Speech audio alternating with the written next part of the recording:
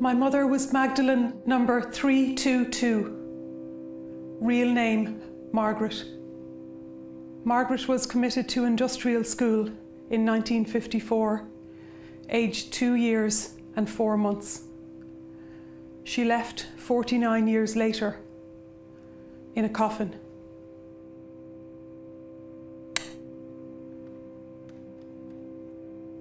On the 5th of March 1972, a young girl called Margaret Bullen was 19 and gave birth to twins in St. Patrick's Mother and Baby Home on the Navan Road, where she'd been transferred to give birth to her babies from the Sean McDermott Street Laundry in Dublin city centre. She gave birth to a little girl, and 15 minutes later, that little girl's twin sister was born, and that's me.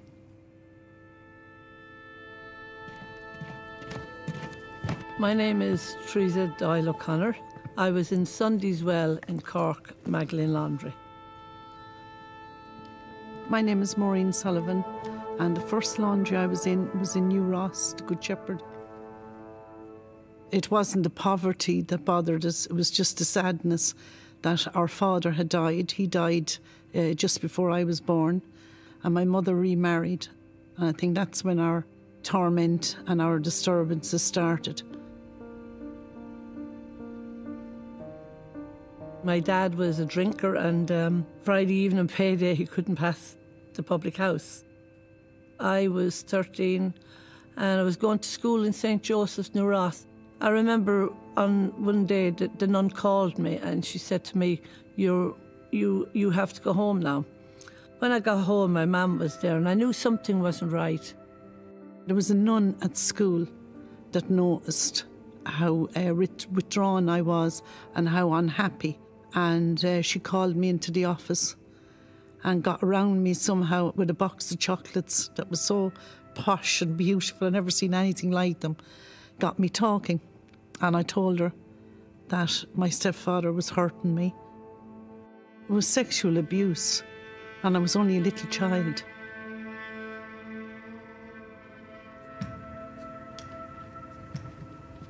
My name is Mary Buckley, but they call me Betty for short. My name is Deirdre Cadwell. For punishment, was sent to Sean McDermott Street Laundry. I started off in the Good Shepherd Convent in Waterford. I went in there at the age of 1.5. I have memories of sleeping in dormitories. I have memories of being put to sit on a cold pot at night time to go to the bathroom and stuff like that. My mother got married the second time, and the stepfather didn't want none of us. So I had to go to the convent. I got the priest to bring me down to the convent. I was only 11 years of age. You couldn't talk about it because the threat was there that if you say anything, you won't go to your granny's. And that was the only bit of love that we ever got. And I'm sorry.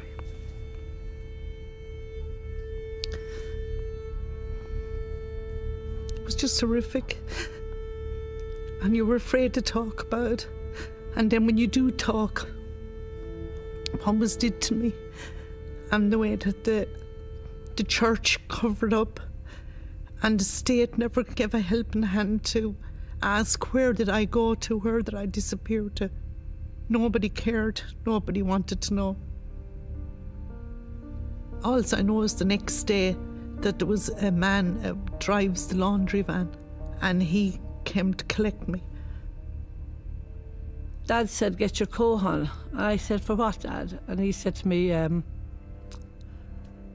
because I'm taking you up to the laundry in New Ross. And I asked him, what was that? And he said to me, it's where you're going to get a good education. I have memories of hearing people outside the gates but not knowing what was going on. I also have memories of going to school and getting expelled and then being told I was working in the laundry. People think they know the Magdalene Laundry story, but they don't. They don't know the half of it, to be honest.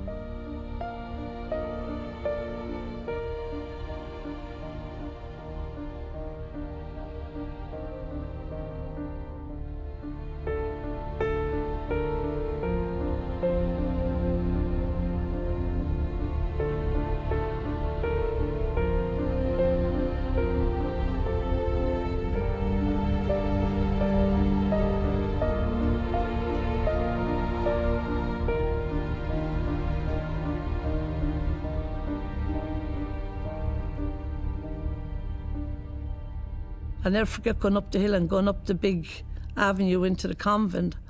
It was very frightening, to be quite honest, very frightening. And the first thing that was said to me was, leave down your bag and go up that spiral stairs.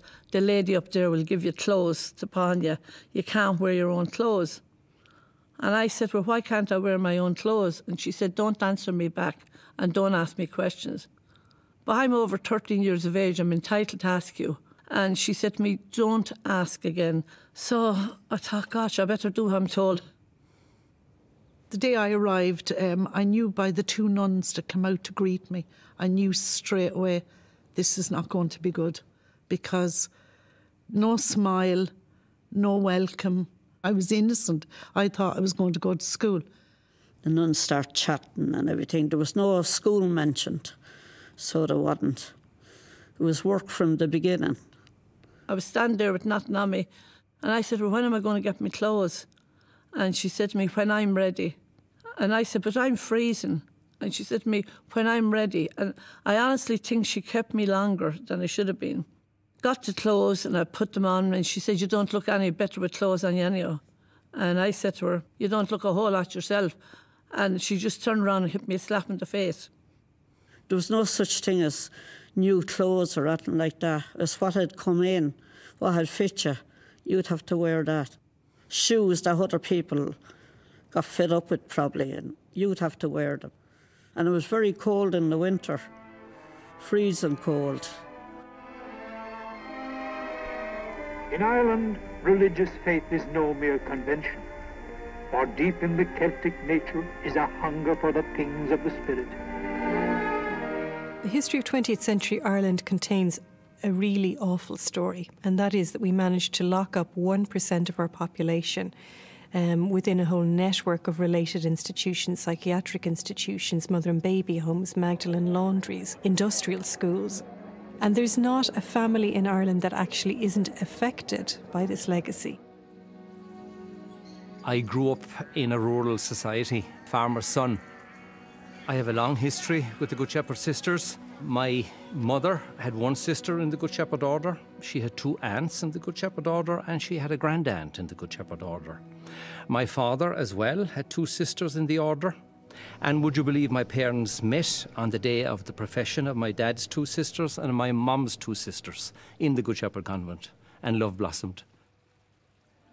There was a huge stigma attached to the word Magdalene Laundry, or being an unmarried mother. Now, some of them were unmarried mothers, but by no means the majority.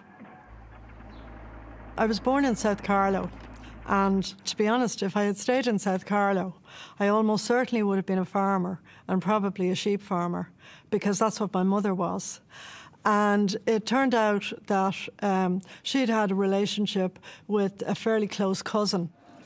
What happened was what was done to women in Ireland of those days. If you loved outside marriage and you had a child outside of marriage, it was considered a scandal.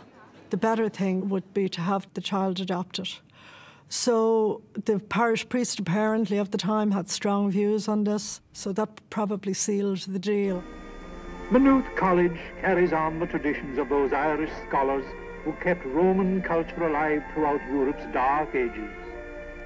The priests it educates go out to every corner of Ireland, not alone to keep strong the piety of our people, but to shape their moral thinking as well. The Irish Catholic Church is a church of farmers' sons, publicans' sons, businessmen's sons, and the politicians that ran Ireland are from not dissimilar backgrounds. So they share common values, the values of respectability, the values of property, in terms of the family farm, the values of a certain type of education. O'Connell Street's fairly paved with a sweltering mass of humanity, here to say farewell to Cardinal Lowry, who's come to the 31st Eucharistic Congress as the personal representative of Pope Pius. But the big doings take place at the 15-acre tract at Phoenix Park, where 1.5 million people are gathering from every quarter of the globe, undoubtedly the greatest religious assembly in the history of the Roman Church.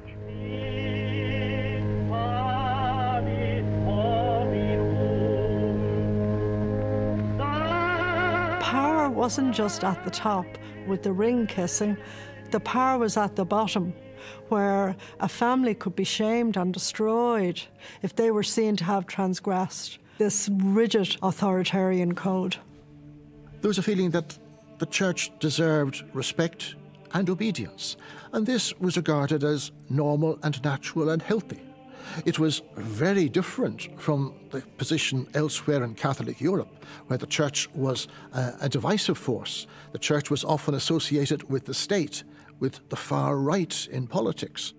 Anti-clericalism was prominent, particularly in France and Italy, but also in Spain. In Ireland, there were hardly any anti-clericals. I was very lucky. I got a home.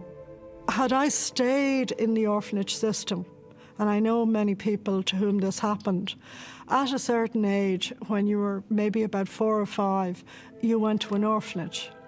And then as you got older, and maybe by the time you were 13 or 14, you could have been sent to a laundry.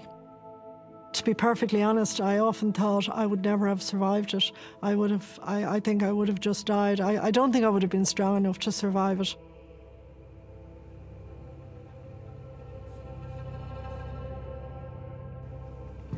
I was illegitimate. I knew from other people from our industrial school who went away somewhere, they just disappeared. I was down in the kitchen. I was chopping heads off fish. I was cleaning the fish for the dinner while all the others were at school. The nun in charge came down and said, "Come with me." I followed her up to the parlour, and because she was smiling, which she never did when she spoke to me, I followed her up and she shut the door. She stood with her back to it and her hands, both her hands on the knob. I can see her. And she said, "Sorry." She said, "Oh, I'm so sorry. Now, my girl, you've been complaining about doing all the work here. I finally found you a job, and it'll be a long time before you get out of where you're going." I still didn't know where I was going. I was secret. Born in the mother and baby home, the 22nd of August 1945, remained in the Irish institutions for 19.5 years in total. It was the Good Shepherd Convent in Limerick. They were taking no nonsense. They told me, "You wear the uniform, you have your name changed, and that's it. Otherwise, you never get out." I was given the name Stella, and I refused it. The nun got me by the hair, and she said, "Stella, get down on your knees." She said, "You're here because nobody wants you." And that's always stuck with me. Always. I entered the first Magdalene Laundry. I was in on the 19th of March 1964. I was 14 years old and 10 months. I was taken by that nun. "This is where you'll be sleeping, this is this." It was a cell. There was a pot you had to use at night time. I was a young girl, but there was women my age today and older, right up till they died, had to use pots in there every night. You couldn't leave the cell once you were in there because it was bolted. I didn't commit a crime, but I'm treated now like a prisoner.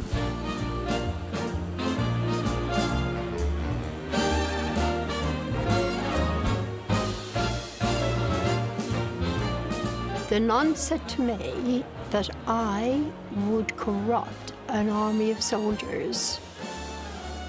I think they thought I was a temptation to men. I think they thought I was a bit too attractive or too... I don't know, but I think they kind of wanted to clip my wings, stop me from being who I was. To give you an idea of how conservative Irish society was even up to the 1950s, when the sisters were going out to Foynes in their minibus, they had to put curtains on the minibus because local people said it wasn't fitting that nuns could be seen driving through the countryside. Their place was within the convent. The bloody revolt that had been brewing for centuries broke out anew in 1919 as the final battle for independence from English rule blazed up in the streets of Dublin. This was no local disturbance, but a full-fledged war that was to cost the lives of untold thousands before it was done. The Irish Revolution was a very conservative affair. W.T. Cosgrave was the Minister for Local Government in the underground Irish government, the Dáil administration. And he suggested to the President, De Valera, that the Dáil should have an upper house. He called it, extraordinarily, a theological board. And this would be a body that would vet legislation by the Dáil to make sure that it didn't conflict with Catholic doctrine. De Valera said it would be a mistake to do it. After all, it would imply that we ourselves couldn't be trusted without such a theological board, that we couldn't be trusted to implement Catholic views ourselves. So the idea was dropped, but it still gives an insight into the way in which some Irish politicians thought in terms of very, very close relationships with the Catholic Church, with the Vatican and with the bishops.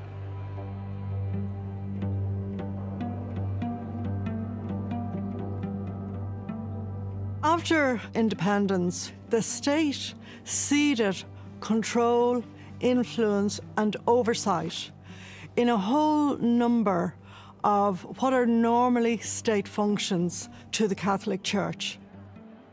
What state capture meant in practice was that the Church and the leaders of the Church called the shots in relation to key areas of public policy, such as social services, such as health services, particularly services for women.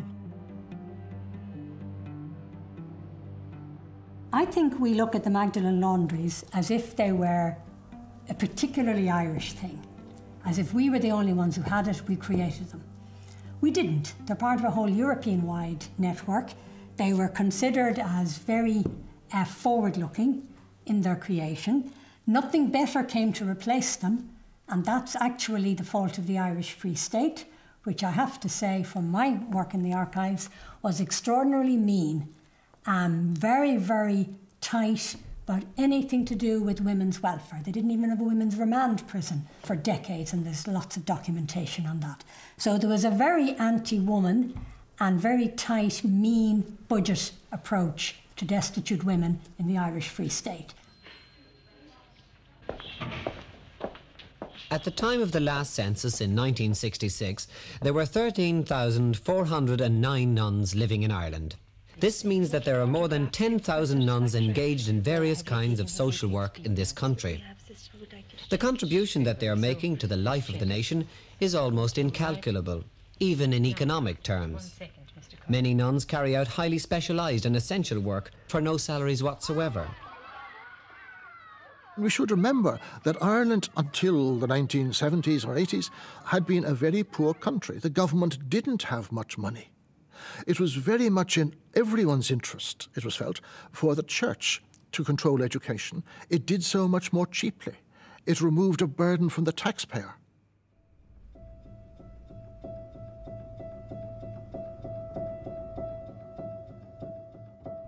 Sometimes in the convent you wouldn't be called your name. You could be called anything. So you would put a good name. The nun called me back and she said to me, I just want to tell you, you're not Theresa Dial as in from today. You're Joseph. I said, of course I'm not Joseph. I'm Theresa Dial. And she said to me, no, you, as in from today, in here, your name is Joseph. Do not tell anyone where you come from, who you are, or anything else. Your new name is Francis. And I said, I can't have a new name. My name is Maureen. No, you're Francis here. Now, it took me days to get used to it. The sisters were forbidden to give them a name. They were given an assumed name so that nobody else would know their history. Their assumed name went with them all their lives in that place. They had a number. And what was dreadful was the word P-E-N was in front of the number, which stood for penitent. They were doing penance for their sins. Now, that was the old regime, which was a very harsh regime. Families dumped daughters and aunts and sisters who were deemed in the way, are perhaps the object of shame. Irish society and Irish families re-victimized the female victims of male sexual violence, be that rape, be that incest, be that sexual abuse. The family was sacrosanct after the 1937 Constitution. The Ireland that we dreamed of would be the home of a people who valued material wealth only as a basis for right living, of a people who, satisfied with frugal comfort, devoted their leisure to the things of the spirit, a land whose countryside would be bright with cosy homesteads, whose fields and villages would be joyous with the sounds of industry, with the romping of sturdy children, the contest of athletic youths, and the laughter of happy maidens. It's a story of shame and the need to conceal the shame. It was a brutal society, I feel, in terms of attitudes to women who were seen to have sinned. What is an identity? And I kept saying to her, what do you mean, what's an identity? And she said to me, I asked you the question, you give me the answer. Well, I said, I was christened with Teresa Dial. I wasn't christened Joseph. Joseph is a fella's name. I said, I'm not a fella, I'm a girl, you know. And she said to me, what? And you think that should matter? That you should kick a hullabaloo in here about your identity? Do you realise, she said to me, you don't have any rights in here? I said it, and I just said to her, I'm beginning to see that now. Hello, and welcome to Ryark. In Ireland, we tend to take nuns for granted. They've always been here, and they always will be here, in convents, in hospitals, and in schools. Most of us first come into contact with a nun on our first day in school. It is a strange and solemn occasion for all concerned. The desks, the schoolroom, and one of the strangest parts of it all is the first close-up look at a nun. Dressed in black from head to foot, she creaks and rustles and clanks alarmingly whenever she moves. The children are not like they were in my time. We had a healthy fear of the nuns and respect, which I'm afraid is not there now. Throughout the 19th century and well into the 20th, for a young, talented, energetic, ambitious woman, the church was probably the only possible career. She could get married and influence a husband, otherwise she would join a convent, and there she could exercise a degree of power and authority, and she could achieve some ambitions. No other area of life in Ireland did that. Well, would you like to be a nun? If I could be me, I would. Very much. It interests me because, well, I think, although a lot of people sort of hold it against nuns, that they're nuns and they've got a little black habit long down to their feet and everything, you can get close to an awful lot more people.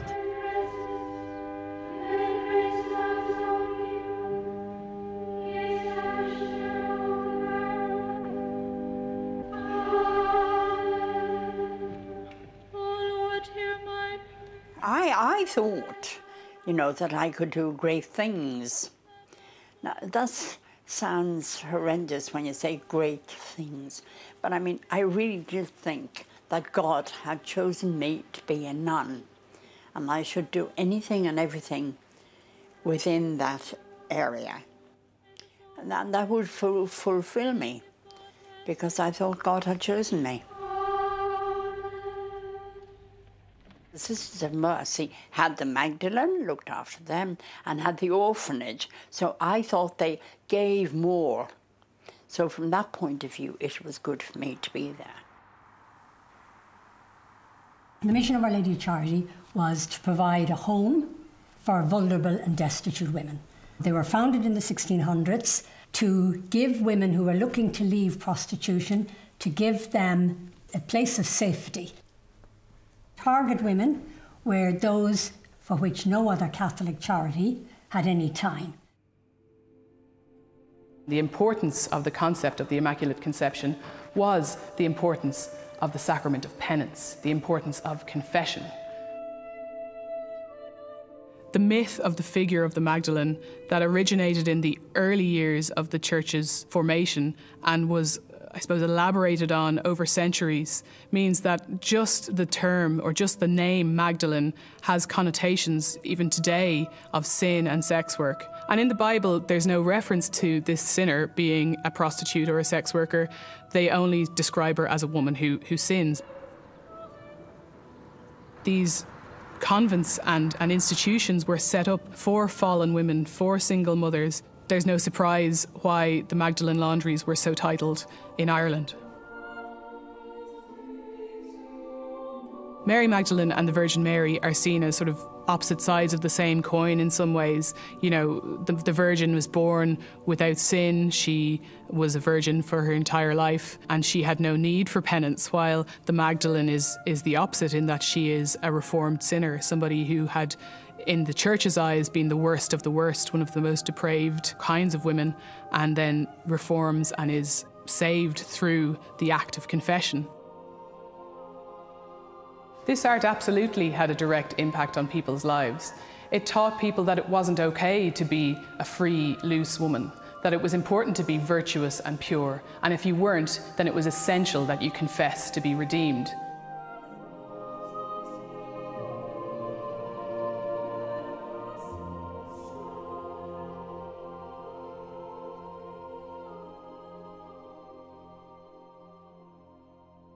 At age 13, Margaret had her IQ measured.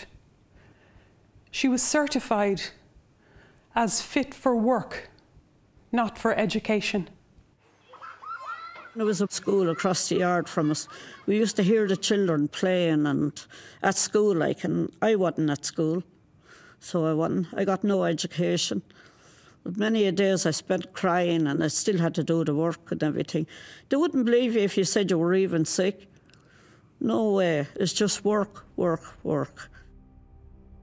I have a vision of all these women working in these big machines, these roller things where they used to put the sheets in. They were all singing hymns. All you could smell was carbolic soap and steam. And those women worked all day. In the morning, you get up early and you clean the corridors. One morning you might polish them, the next morning you'd shine them, the next morning you'd wash them again, and then you go to Mass, then you come back and you have your breakfast, and then you go on to work in the laundry. Working in the laundry was very, very hard. I mean, because I was so small, the women would, if they couldn't reach down to the end of the basket to get the dirty clothes, they would pick you up and put you in there and you would throw the sheets out. You would also be standing on a wooden box and just scrubbing sheets. Mother Loyola was up on the pulpit and she said, no, she shouted, no talking, no talking. I hadn't a clue what I had to do. I was just standing there. And then this other lady came up from behind. She said to me, pick up the iron is hot, and start on this basket of clothes here. And I looked at the basket of clothes, oh my God, they were about this high from the ground, and I thought, oh gosh, I never ironed them. I said, I never ironed before. She said, well, you're about to learn, aren't you? I said, I suppose I am. I was ashamed, so I was disgusted. Do all the old dirty laundry from St. Peter's College, just down at the back of us. The clothes used to be filthy, and you'd have to handle that, like no mask on you or no gloves. You wouldn't know what you get. So you wouldn't. And then you go to bed and do the same thing the next morning. After about 2 weeks, she said to me, I'm taking you off the iron and I'm putting you down to It was for pressing sheets and blankets. And I remember standing there with a blanket like this out and going as far as I could, trying to reach out, you know, to put the blanket through. The same with the sheets, pillow covers, even towels, even face cloths. And I'll never ever forget the name on them. The Metropole Hotel in Cork. Oh, the clients there, it went from the President of Ireland, the ministers, the Army and Navy, the hospitals, the hotels. They had Limerick Prison, the mental hospital contract, they had meat factory contracts, white coats from the meat factories. In those days, there were thick cotton white coats. They had the regional veterinary laboratory, contracts like that. Most of the women who ended up, who resorted to or who used the asylums in Hyde Park and in Sean McDermott Street, used them because they had no other place. They knocked on the door, no questions asked, they got accommodation. They didn't pay anything, the state didn't pay anything. They worked for their keep, the same as the sisters did. As a nun, you were the boss, and they were the women who worked. Like a factory. I didn't feel sorry for the women. Well, I suppose I did in a way. I thought it was a bit unfortunate that they landed there. But I thought, well, they had children out of wedlock, and that's where they belonged, which was a terrible thing to think, but that's the way I thought. They were serving their sentence. It was a prison. And we actually behaved as if it was a prison. These women were locked up for sins they committed. Did you ever?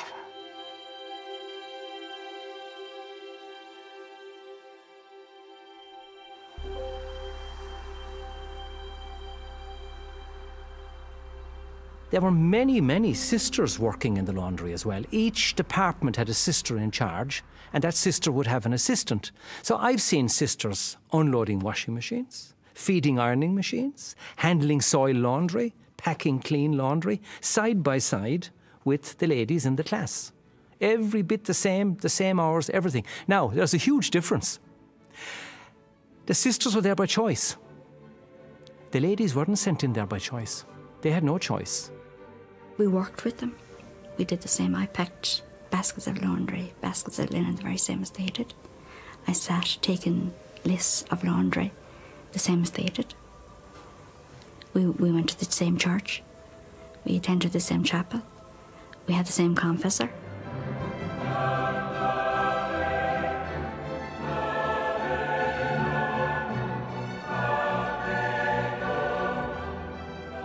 We never got paid for it. We were working instead of getting an education. As in all jobs, I guess, if you want to call it a job. Accidents will happen. Women got burnt, steam burns, water burns. Things fell, people got hurt, got cut. There was no first aid station there, so they sort of had to just do it themselves. The physical labour, the heat, the smell, the abuse. It was abuse. I was there for 1 year in the Magdalene, and I saw no physical punishments. A business, they had to run a business. They knew how to run it, but it made them less of a sister of mercy, that I can assure you. If you maybe weren't working quick enough, you'd get a dig of the cross into you. They used to carry these rosary beads around on them, big long rosary beads, but the cross was real big on it, and they'd put their 2 fingers around the cross and they'd just dig it in. And it was so horrific, the pain of it. You'd kind of go up on your feet, on your tippy toes. There'd be bruises on you for weeks after it.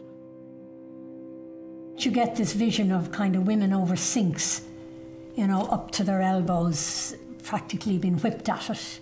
They're the images that come to me, and that's not true of the actual kind of the laundry work.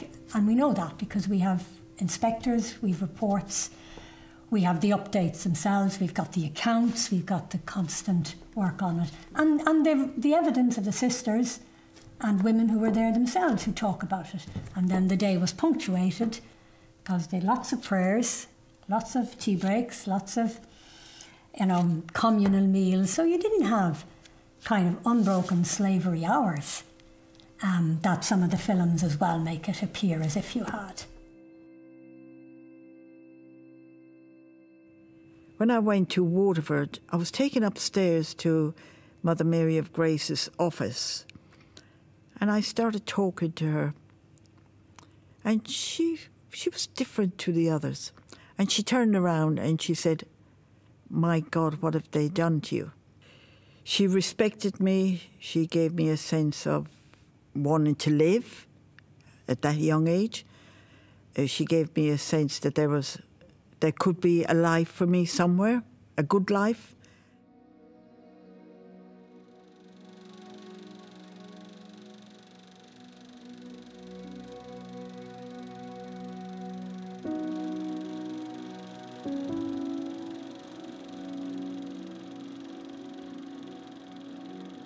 Margaret didn't know where she was from or when her birthday was. We told her when she was 42.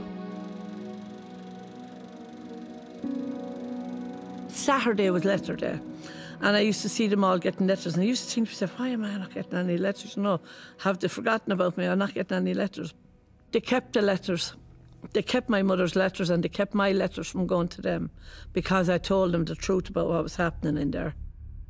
I wanted them to know because I thought if they know, they might be able to do something. I need to let them know I'm not in school, you know.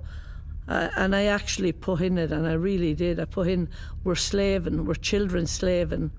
And I suppose that was what they didn't like, you know. They never posted them. I know that for a fact because when I saw my mother, she never had a letter for me. We were all abandoned by everyone, really. You've been constantly being told, nobody loves you, nobody wants you. Your mother dumped you. I got boxed, I got kicked, I got pinched, the hair pulled and everything else. You will do it. Your name is Enda. I will take your freedom from you. The women were so dead, I think I'll have to put it that way. They'd look at you, but they were afraid to speak to you. And they'd kind of whisper, "You're only a child. What are you doing here?" And you'd be trying to tell them, "Well, I don't know." And you'd get a few little things out, but other than that, you couldn't have a conversation. Even in the recreation room at night, when we'd be all sitting around the table, there was a nun up at the top watching us. It was terrifying because you had these big long dormitories and women walking around with little or nothing on them and talking in their sleep and running up and down the hallways. So it was terrifying. You never slept. You can't wait then for the morning to come. Even though you know you're going to work in the laundry, at least you're not in the dormitory. There was this lady 2 doors up from me. She probably was my age now. Bridie was her name. And she used to call out, "My baby, they took my baby from me. Where's my baby?" And she used to really be upset, and that frightened me.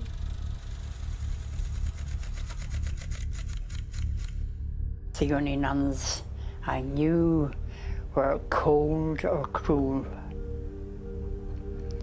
or hid away and did nothing. Many nights, God forbid me, I left the bed soaking. I was that depressed and everything.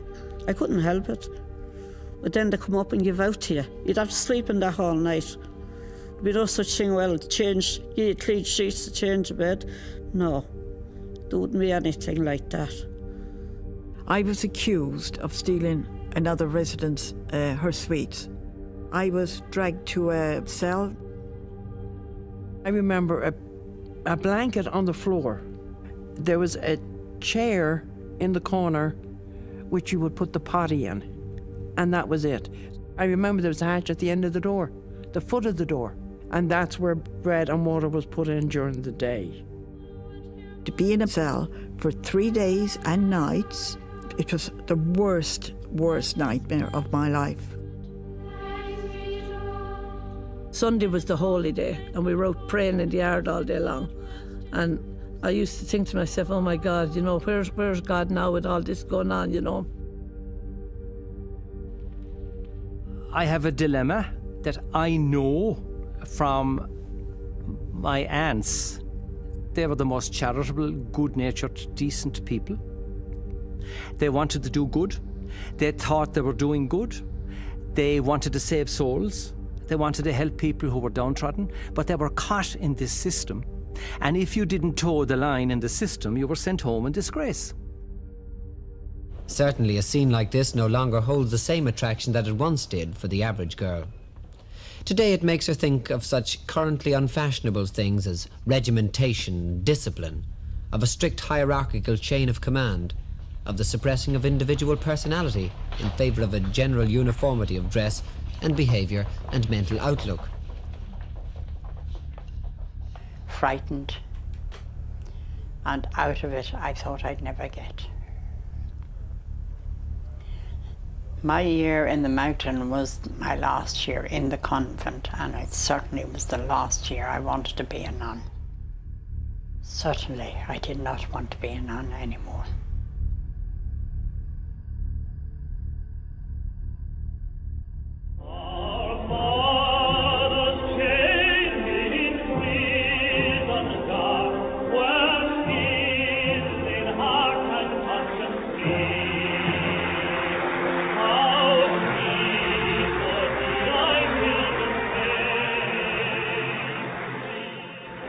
We didn't ask enough questions, or the generations before us didn't ask enough questions. We were happy enough, on the one hand, to know that the work was done, and as a society, we were convenienced by the fact that these problems were taken care of.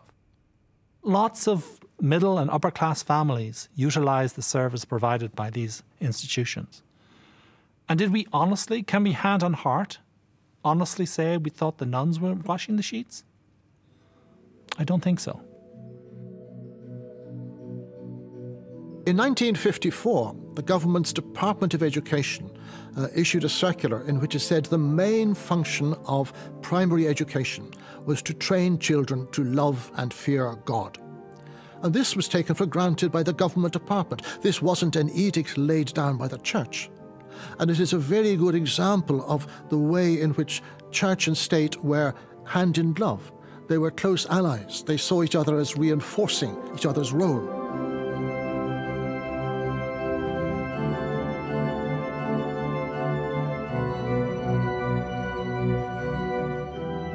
As a young man, when the elders of my family would use expressions like the sins of the flesh were the greatest sins that man could commit, I used to retort, what category would you put Adolf Hitler and Joseph Stalin in?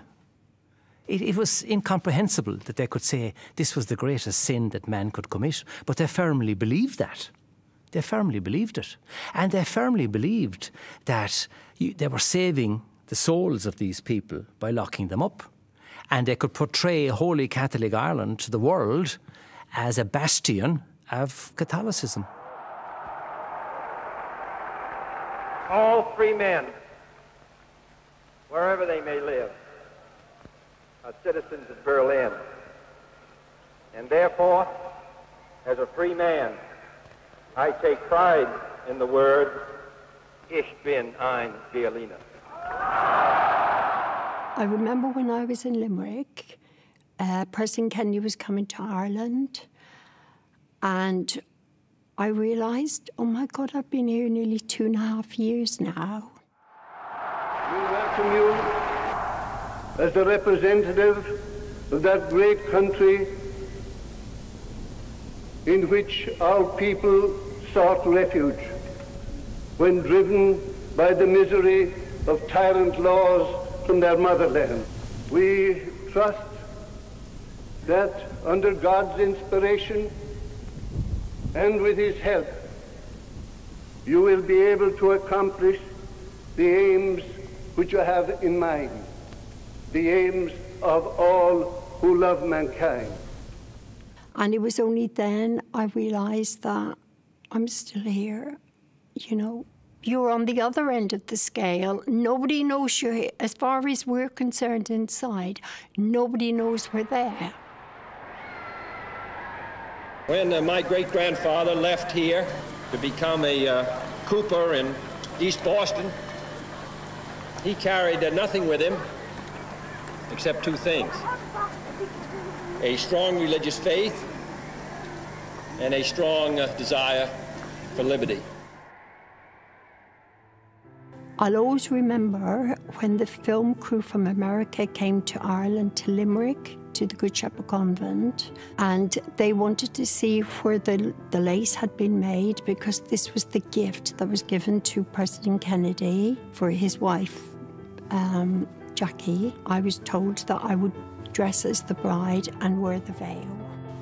Before he left Limerick on his way back to America, the nuns of this convent presented Mr. Kennedy with a gift of world-famous Limerick lace. For hundreds of years, it really takes me back there. All sit in that lace room, not allowed to speak. I felt very trapped. Seeing this all again it's really, really quite emotional.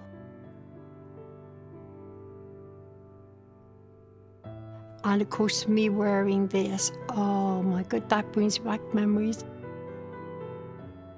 All I was thinking of, I want to get out. Last night, somebody sang a song which says the words of which I'm sure you know, which come back to Erin, Mavourning, come back, Maroon, to the land of thy birth. Come with the shamrock in the springtime, Mavourning. This is not the land of my birth, but it's the land for which I hold the greatest affection. And I certainly will come back in the springtime. Thank you. They denied my freedom. They took away 2.5 years of my life. And I'll never forget that.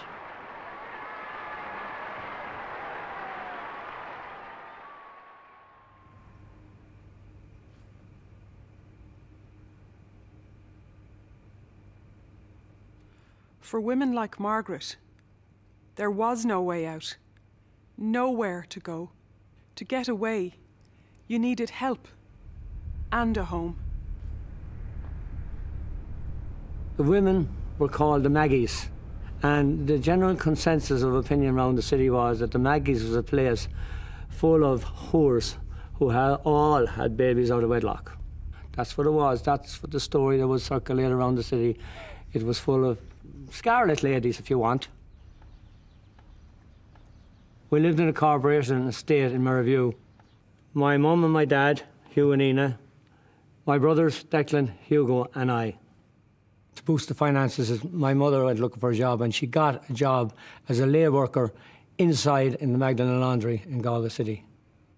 My mother, she got so close to them, they used to tell their tales of woe, good and bad, mostly bad, to my mother. It was a holy day, and we were out the back, and two of the girls walking behind me said, Jesus, look over there, there's a hole in the ditch. And the two behind me said, when we get up there, we're going through that ditch. As I got closer to it, I thought, Jesus, maybe they're right, maybe we'll get out of here. So as soon as I seen the ditch, I went through it, and they came behind us. And we were running down, it must have been a quarter of a mile down the field. And when we got to the bottom, there was a massive big green gate, and we couldn't climb over it because it was iron. Some Sundays we'd be allowed out to go for walking maybe halfway down the town, and some of the girls would disappear, wouldn't come back, so they wouldn't. Some of them would get away free, and some of them be lifted, like, to be brought back. It was terrible to see them crying and everything. We kept trying to get up and trying to get over a big hedge, but our legs got caught and everything, right? One got outside, but us two were stuck inside when a gardener came and caught us. And that was the end of that. We were brought back in, and she was brought back in, and we definitely paid a price for that. We were a whole week in the dormitory for that.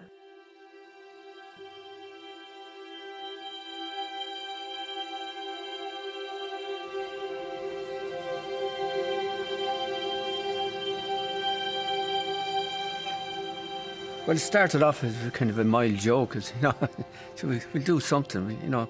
So myself and this man started to talk on our own. So what could we organise something? It can't be that severe, you know. So we talked to Mum and Dad about it. So we put a structure in place, and we thought about this for weeks, and we were saying, no, that won't work, that won't work, that won't work. How many ran away, I don't know.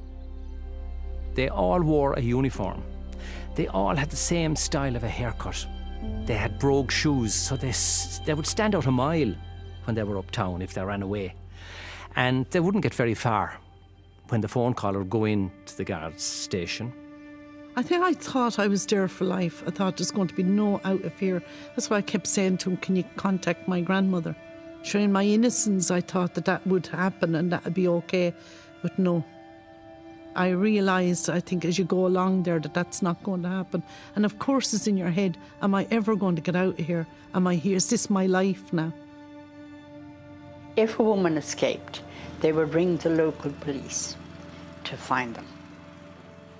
And 90% of the time, they would find them because they wouldn't have gone very far. And when I think of it, do you know what I mean? I was very naive. I would have allowed them escape, believe me, but not then, because I didn't understand enough. Magdalene Laundries was on Foster Street.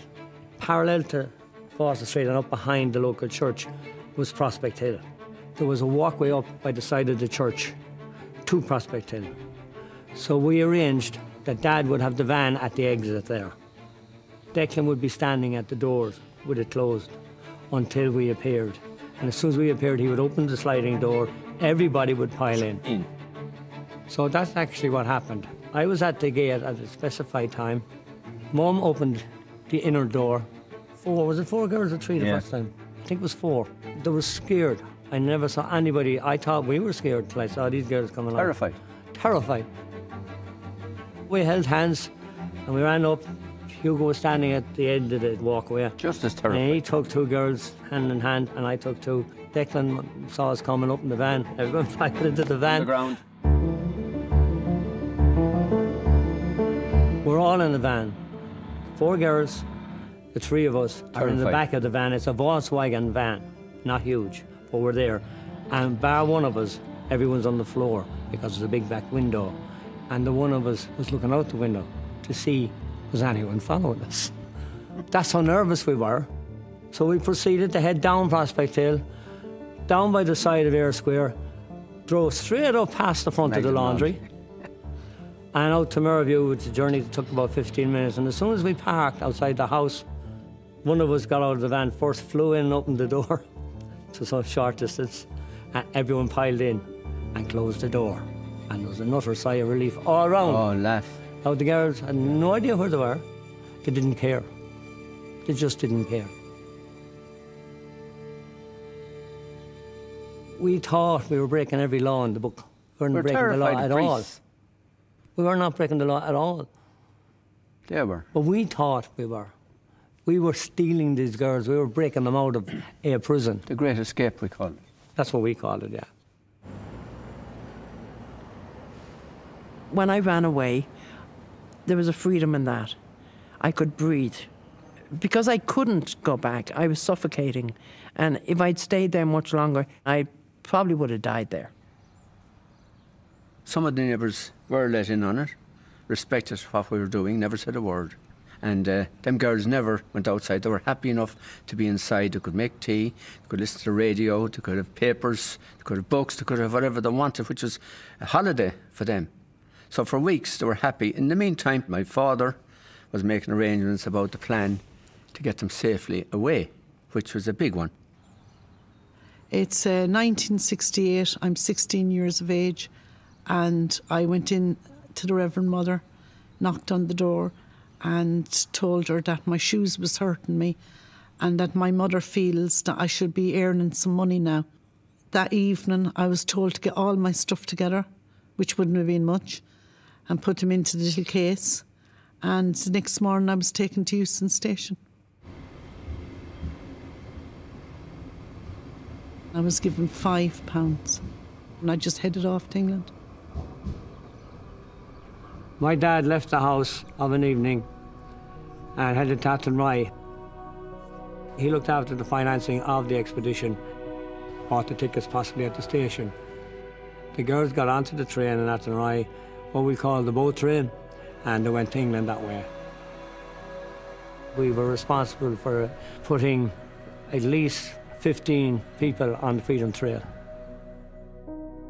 But we laughed and laughed at the success we had. At this stage, we didn't care who knew what. We were so happy. And it was over.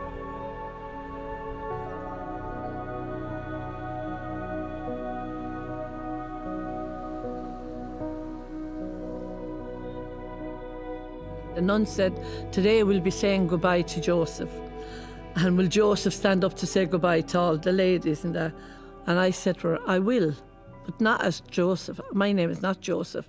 And I stood up and I said, girls, I'm sorry to be leaving you behind today in this place, I said. And I said, because this place to me was hell. But I said, my name is Teresa Dial and I come from New Ross, County Wexford. I have my identity back today. I'm going home.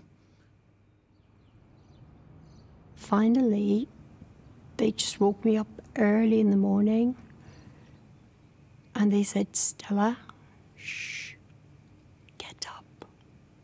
You're going.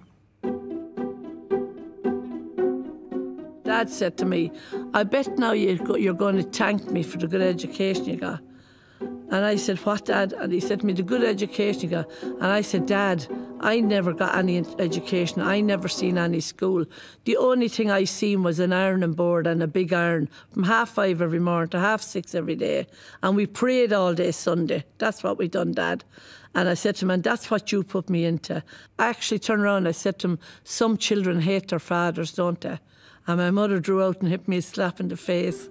And she said to me, don't speak to your father like that, have respect. I went to bed. It was never spoke about in the house again. Never spoke about. 1 million people left this country since it became a free nation.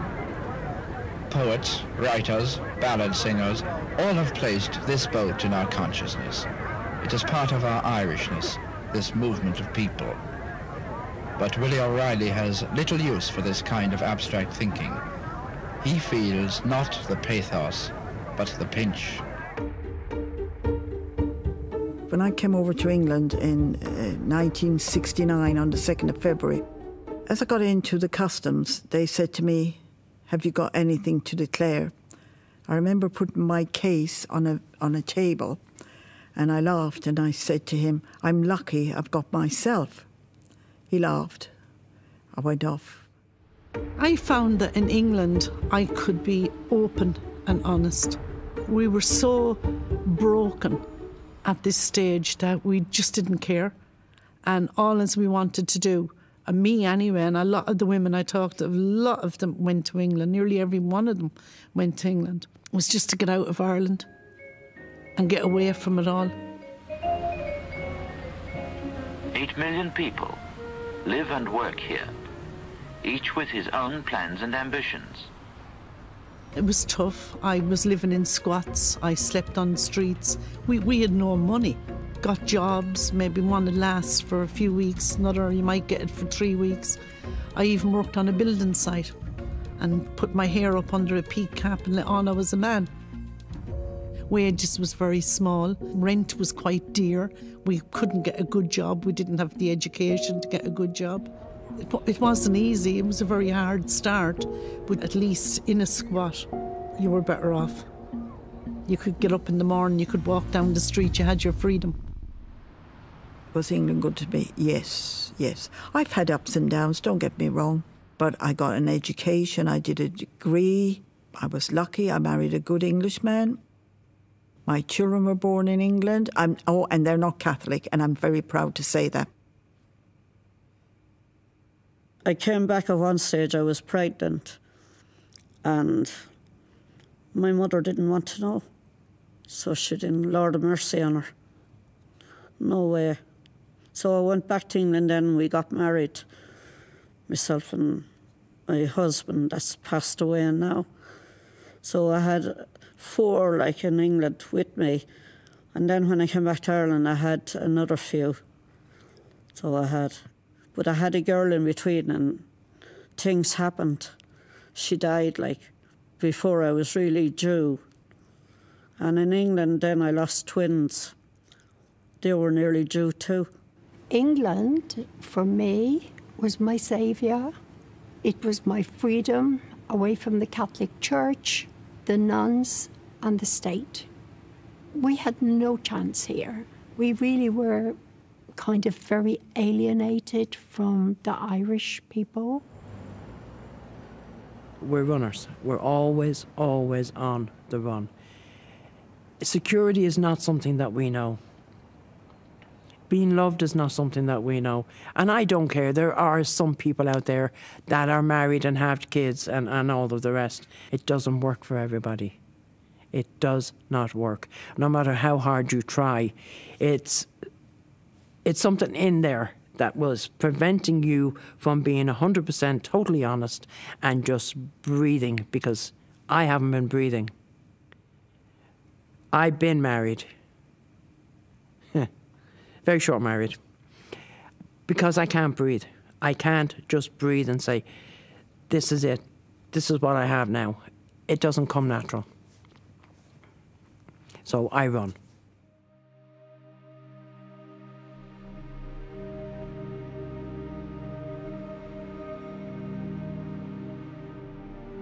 It was the Bendix washing machine, more so than any protester charging of the barracks or tearing down the gates, that resulted in the closure of the Magdalene Laundry. Perhaps it was the laundromat coming into Irish towns and the private households being able to afford to have a washing machine, rather than any great social movement, rather than a political will, rather than a feminist critique.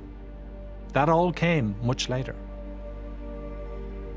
When the commercial laundries closed down, so in the 1990s we see the last of them closing down, the women who were held to work there continued to do odd jobs and other kinds of labour for the orders and continued to live in the kind of dormitory accommodation before they were taken out and put into other kinds of sheltered and nursing homes run by the orders.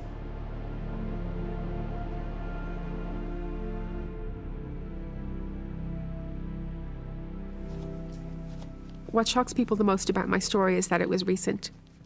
It wasn't a different world, it was today's world, and it was still happening. The first time we met Margaret, I was already living in New York, so I came here to Dublin for the meeting. I wanted to make contact just out of curiosity. I wanted to know what Margaret looked like. I thought maybe we would get along, and it would be sort of like an extra family member. Not to reject my adopted parents, who are wonderful, but just an overwhelming curiosity to see where did I come from, what did she look like, who was she now.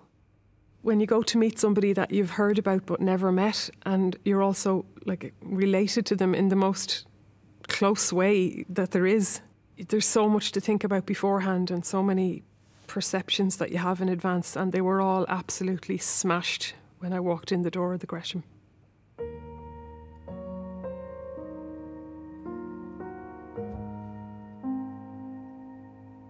She had the face of hard work, the face of inadequate nutrition. I thought she looked poor. She was poor. She had nothing. She had nothing. And she was wearing a polyester dress, which was about 3 sizes too big for her. She had a navy, not a real leather handbag, a kind of a dress bag with a little golden clasp on it. And she was holding the bag like an old lady or like the Queen. And the bag dropped. I picked it up, just as a courtesy to help her. And the bag fell open and there was absolutely nothing in it. Nothing at all. She told me small things about her life. She was very proud that she did the readings at Mass. She was trying very hard, and we were too, to be polite and friendly and open. But she obviously wasn't used to being in somewhere like the Gresham. She was really awed by just coffee, first of all, because she never had that before. We would say, "Do you take milk?" And she'd say, "Do you take milk?" And if we did, she did. And then I remember Etta saying to her, "Do you take sugar?" And she said to Etta, "Do you take sugar?" And Etta said, "I do, 2 brown." And she went, 2 brown. There was too much of a gap. The lots of opportunities that Sam and I had, and she didn't have at all. Margaret, she was fed. There was a roof over her head. I mean, you'd give that to a donkey.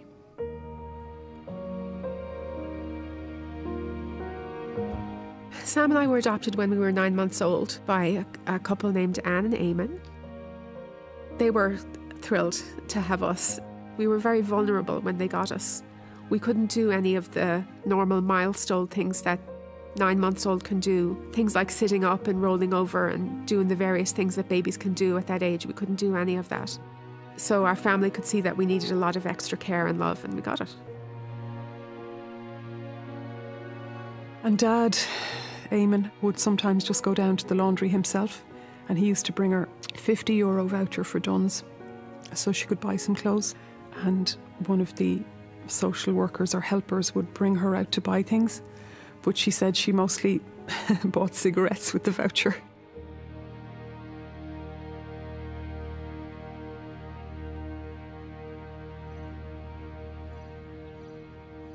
Maybe they had no families to claim them, but none of them wanted to leave. They just hadn't the confidence to go out. Can you imagine? They didn't know how to boil an egg. They never did their own shopping for groceries. They never handled money as such. Look, I didn't even know the facts of life when I came out. I knew nothing. They don't tell you anything. They don't educate you. So you're out into this big, big, bad world, and you're trying to do it on your own. I mean, they don't even show you what a bank is. I had no idea how to deal with a bank. I probably could have cooked an egg. I met a guy. We then had a relationship. I had him working in a factory. He abused me any way he could, but I didn't know that, you know, I could have reported it to the police. I just thought this was normal behaviour. We all grew up with being walloped or slapped. I just thought it was normal.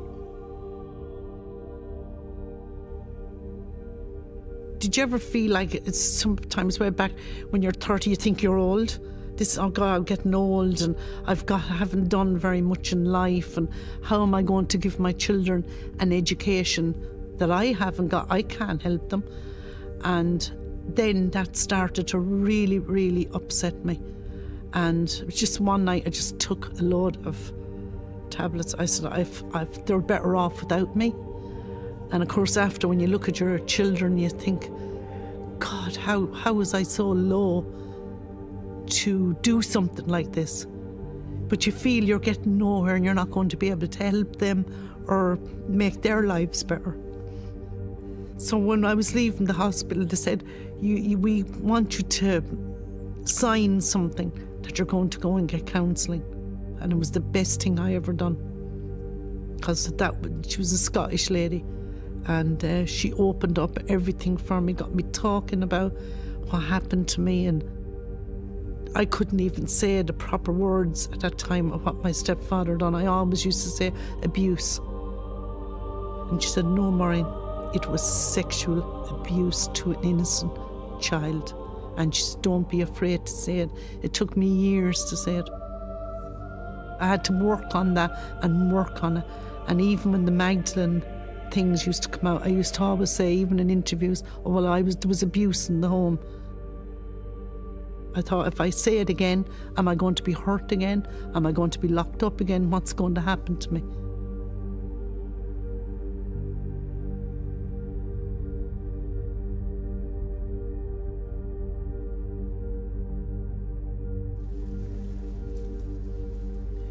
Every society, every community, every individual, every church has its own lepers.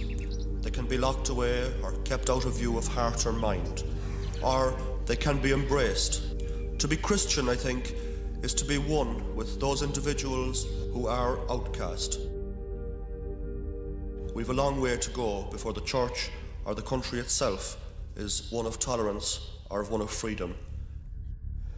The prison and the slum is the real judgment on a society. That is where society is seen and that where society is judged. It's not judged from the palace. The view is always good from the palace. The slums are always hidden from the palace.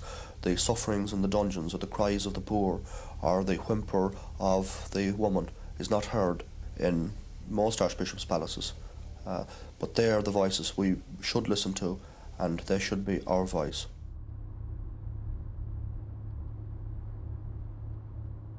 In 1983, Sister Stanislaus Kennedy published a book that surveys women in short-term and long-term hostel care in Dublin. And within that book, she gives us a survey of women held in the 3 Dublin Magdalenes at that time. 95% of them are suffering from either mental handicap or mental illness.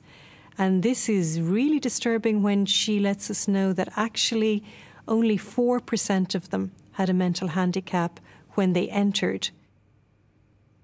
I started doing things, helping other people that couldn't defend themselves or do anything for themselves, you know. And that kind of kept me stopped thinking of it all the time.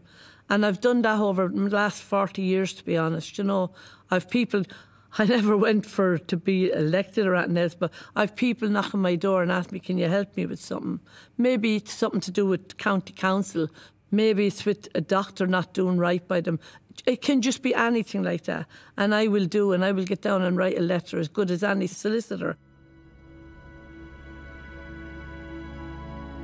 I only met Frank about 3 years ago on the internet, and he has a really unusual name, and I tapped it into Facebook and up he came. I worked it out, it was about 47 years ago. He was the brother of a friend, and we just had an innocent relationship. I didn't know anything about the facts of life, I really didn't. And we just started going out. He just didn't have much, but we were really, really happy together.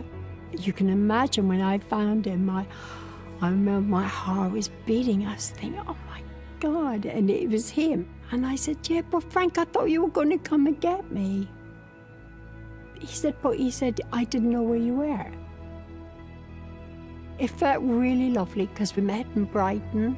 We went along the seafront and we just talked about things and how it could have been, because I know we would have got married.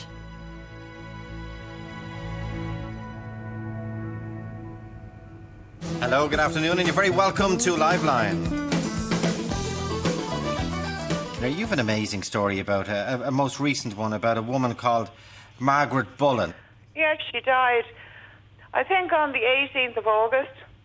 And I believe she was the youngest Magdalene or the youngest one left. Mm-hmm. She was on dialysis. She had kidney problems, so she was sick, so I couldn't get up to see her. Then the next thing I heard in August, got a phone call that she was dead. She died alone, as far as I know, and she's buried in Glasnevin on the right-hand side in the Mary plot. Now, she did have twin girls. I don't know whether at the funeral or not. Sam was pregnant at the time, and to hear of the death of your mother on live radio while pregnant was not a very nice experience. We were very upset that we didn't know about it. You know, she was already buried and we only found out about it then. We phoned the institution to say that we were absolutely distraught to find out that she had died and we hadn't been told. That as her children, we would like to have had the opportunity to mourn her in some way, and that we would like a phone call, an explanation, any personal effects, anything. And we received a return call from a PR company telling us that nothing was available. Maggie Bullen was hungry, and she was hungry from 5 o'clock in the morning until 7 o'clock at night until she was finished working in the laundries after having 2 babies. She was a lovely girl, a lovely, kind, gentle girl, and had a horrible, horrible life. A horrible, horrible life. People were calling into Joe Duffy saying, would we have her exhumed and put into a grave by herself with her own headstone and that kind of thing. But at the end of the day, I thought that she was buried there with her friends and other women who were the only people she had in life. Even though I didn't like it at first, I feel satisfied that she is in the right place now. I always remember Margaret with just a pair of grey socks, black shoes, her navy blue dress and her blue cardigan.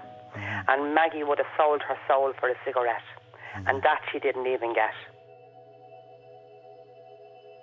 My most vivid memory of Margaret is meeting her the first time in the Gresham, seeing her the first time, standing there in her best Sunday dress.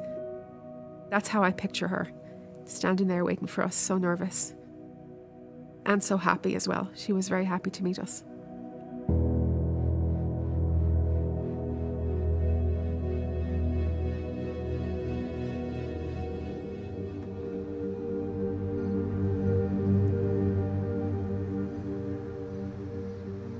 The Religious Sisters of Charity said they apologised unreservedly to any woman who experienced hurt while in our care. The Sisters of Our Lady of Charity of Refuge said it's with sorrow and sadness that for many, their time in a refuge is associated with anxiety and distress. The Good Shepherd Sisters said they were saddened that time spent with us has had such a traumatic impact on the lives of these women. And the Sisters of Mercy said they acknowledged and were saddened by the limitations of the care which could be provided in these homes. I would think that a lot of the blame would be left on our shoulders, whereas society in general, who had those girls in there in the first place, has got off lightly. And some of those families, I'm sure, and I know, don't live too far away from here, and they haven't come forward and owned and claimed their responsibility. And we've had to carry it. And I feel quite a lot of hurt and anger at that. Present-day sisters can only do so much. They've done all they can. They cannot constantly be returning to the same questions. In any case, they're not believed and they are discounted. So and most of those who really could answer have gone to God. I might add one thing. I'm in a teacher training college in South Sudan, which has been set up and run by religious sisters and brothers. It's called Solidarity. Now, I wonder in 50 years' time how that's going to be viewed, because I'm sure we're making all kinds of mistakes and we're doing our best. I'm certain when the history is written that there'll be lots to find fault with.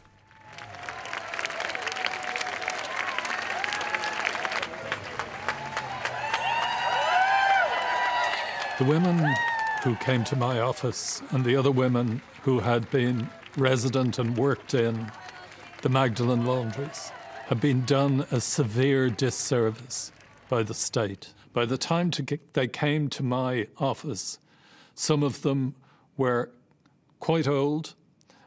They had suffered as a consequence of what the state had allowed to happen to them.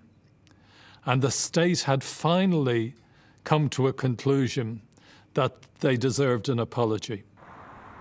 I, as Taoiseach, on behalf of this state, the government and our citizens, deeply regret and apologise unreservedly to all those women for the hurt that was done to them, for any stigma they suffered as a result of the time they spent in the Magdalene Laundry. Let me hope that this day and this debate, heralds a new dawn for all those who feared that the dark midnight might never end. I was delighted. I said, this is brilliant. We have a Taoiseach that's apologising to us. We were proud. And then everything that we were promised, a lot of us was left short. The opportunity was there for the state to build on that apology by properly compensating them. The Magdalene Laundry Restorative Justice Scheme was designed to compensate them for what had happened to them. The government explicitly called its restorative justice scheme ex gratia, which is a Latin term that means something that's given as a gift and not in recognition of wrongdoings. Depending on how long you were in a Magdalene Laundry for, you may be awarded up to €100,000. Oh, for my slavery, they reluctantly gave me $16,500 in 2014, and after 4 years of fighting, they gave me my other $5,000, so $21,500 for 13 months slavery, and it was slavery. I was approached by one lady in particular who asked, would I represent her in applying for monies under the settlement scheme. We went forward and sent in the evidence that we had as to how long she had been in, and we were sent back a response which said, I'm sorry, that does not conform with our records. She could accept the offer that was being made, or she could challenge it in the courts. And my client was not at a position in her life where she had enough time to do that. And so she made the decision, I think rightly, that she would have to settle for what was on offer and move on with her life. The state lives forever. The victims of the Magdalene Laundry will not. Do you not feel that we actually earned it? Do you not feel that we deserve it? Because we do. The amount of people who worked in the laundries, who are going around with asthma, arthritis, carpal tunnel, major health issues because of the conditions in the laundry, because of the conditions in which they lived, let alone just the laundry. You know, the air, the soap, everything that made us who we are today.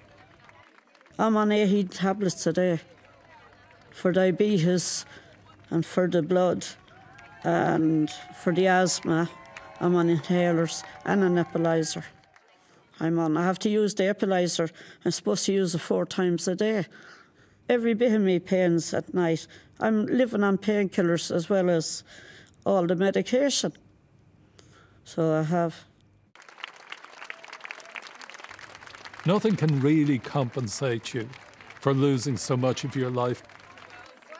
What was also inexcusable to me was that survivors were very poorly placed to provide documentary evidence. They were never given any, so they didn't have documentary evidence themselves. Some even weren't literate, so that was an even bigger challenge for them. But to pose a huge bureaucratic obstacle to a group of vulnerable individuals seemed terribly unfair. The burden of proof should not have fallen to the extent that it did on the women. All the promises they made to us, they haven't come to fruition at all. We didn't get them, but I know I'll keep fighting for mine and I'll keep fighting for my friends. Simple as that. I'm not going to let go. We're sticking together today.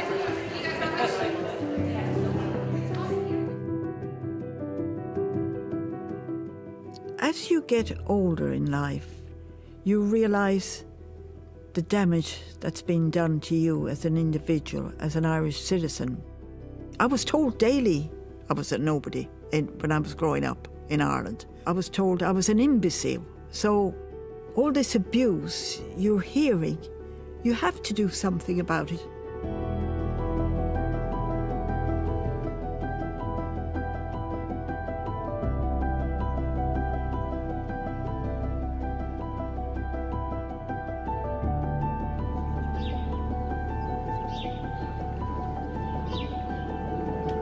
Elizabeth Coppin is extremely determined. Her case before the UN Committee Against Torture argues that the state is still violating the Convention Against Torture because it still says no torture or ill treatment happened here. These institutions were private and nothing to do with the state. Elizabeth Coppin was not confined in any legal sense, and essentially, there's nothing to see here. The state are making out that they had no role to play in my care, in my abuse, or anything that I endured. They're not denying it happened by saying that, but they're trying to pass the buck onto the church, onto the nuns. Yes, they all played a part in it, but the state were the ones responsible for me. I don't know why. I can't get that clearer. If I won the case, I would just be speechless, stunned, but overjoyed, and I'd hope it would give other Irish women and children, and maybe men as well down the road, who knows, this confidence to stick together, stand up, be counted, to show them that, yes, even the little person can stand up and be counted. and would like to be treated equally and with respect.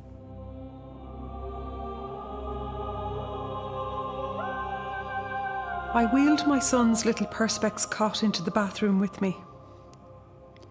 2 of the other mothers in the 4-bedded ward offered to keep an eye on him, but I couldn't allow it, not even for 5 minutes. Back in bed on the ward, combing my clean, wet hair and looking at my sleeping newborn was one of the most serene and beautiful moments of my life. I was deeply happy in a way that I could never fully have anticipated. I hate Christmas. Christmas in our house has always been very strict. It's sort of get up in the morning, you're allowed to open your stocking. But while they're opening the presents, I take off into the kitchen because that's my time to stand at the sink and cry. I cannot deal with the emotion of Christmas. I've tried, but every time I try, I break. My life is gone. And to this day, I don't have a life. I might go to bingo with my daughter and all, or go up to the cemetery. But still, some nights I only sleep 2 hours. I'm up then. Like I had no life. Hold on, why did this happen? Why was I sent there? Why was I treated so badly? Why didn't people just put out a kind hand and say, this shouldn't have happened to you? This was wrong. It affected my marriage. It affected my children. I've now got 7 grandchildren and I'm happy with my life now, but I felt that there was a great injustice served to us. Sometimes I think we were punished for being born. My grandson the other night, I was talking to him and I said, Conor, you must remember, I wasn't brought up in a proper home. I know you were brought up in an industrial school where they were so cruel, and then you were in the Magdalenes and it was just as bad, if not worse. And he's 10 and he knows about it. I'm telling him about his own heritage, how his grandmother was treated. Well, I had 7 children, 5 sons and 2 daughters. I now have 27 grandchildren. I now have 24 great-grandchildren. And what's important for me is that they know about what their mother and their grandmother and great-grandmother went through, and let's hope it never happens again. The truth be told.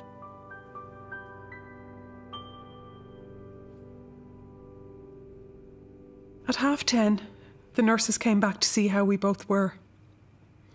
They gently but firmly suggested that they would bring baby up to the nurses' station so that I could finally rest. I felt a surge of lioness-like protectiveness and cried quietly, explaining that no one was ever going to take my baby away from me. 31 years after my birth mother had been forced to give me away, my infant past had finally caught up with me. The nurse embraced me tightly as I wept in a 2-in-1 mixture of my mother's loss and my new joy.